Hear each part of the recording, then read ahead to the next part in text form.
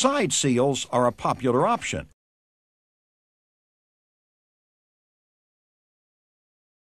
To install them, insert the rectangular portion of the seal into the edge of the mounting angle, starting at the bottom.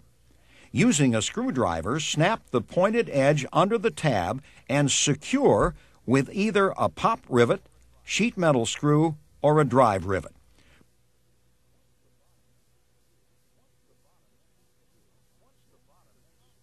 Once the bottom is secure, move to the top of the mounting angle and repeat this procedure.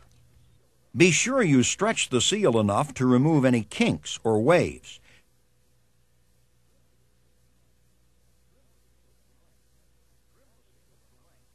Trim the seal to length and snap it into the mounting angle the rest of the way.